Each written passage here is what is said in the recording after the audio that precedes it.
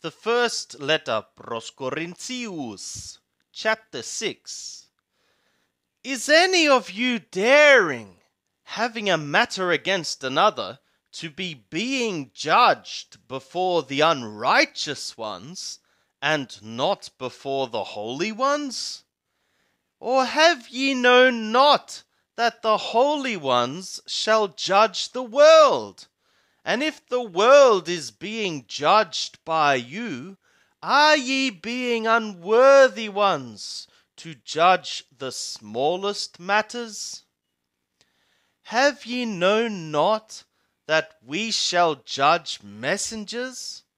How much more things of this life?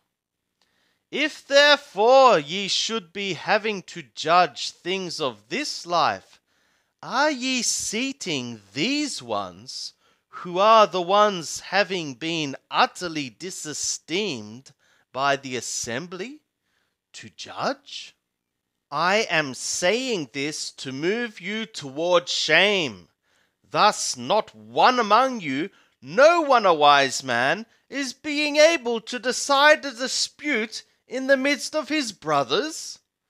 But brother is being judged with brother, and this before unbelievers. Already indeed, therefore, altogether a failure is being in you, that ye are having lawsuits with each other. Why not rather be being wronged? Why not rather be being defrauded?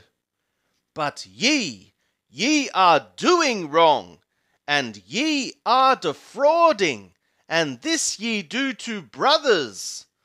Or have ye known not that unrighteous ones shall not inherit God's kingdom? Don't be deceiving yourselves.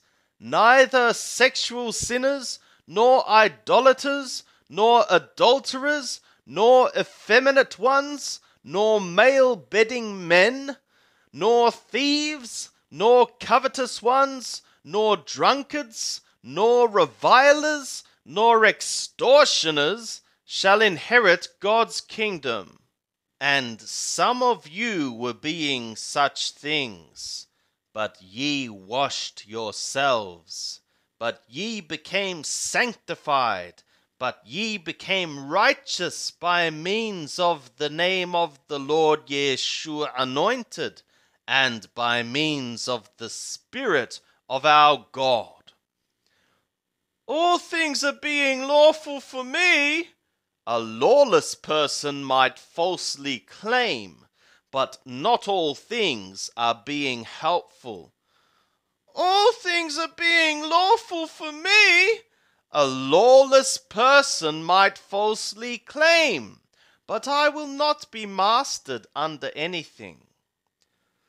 The foods are for the belly, and the belly is for the foods, a sexual sinner might reason from. But the God shall bring to naught both this belly and those foods.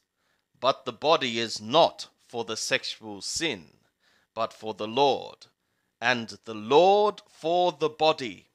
And the God both raised the Lord and will raise out us through his power.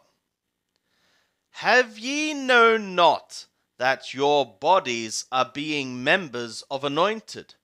Having taken therefore the members of the anointed, should I make them members of a harlot? Chalila, not so. Or have ye known not that the one being joined to the harlot is being one body? For the twain, he is saying, shall become into one flesh. But the one being joined to the Lord is being one spirit.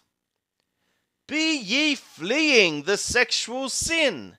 Every sin which a man might do is being outside the body, but the one committing sexual sin is sinning into his own body. Or have ye known not that your body is being a temple of the Holy Spirit in you, of which ye are having from God, and ye are being not your own, for ye were bought for a value. Glorify ye the God, therefore, by means of your body.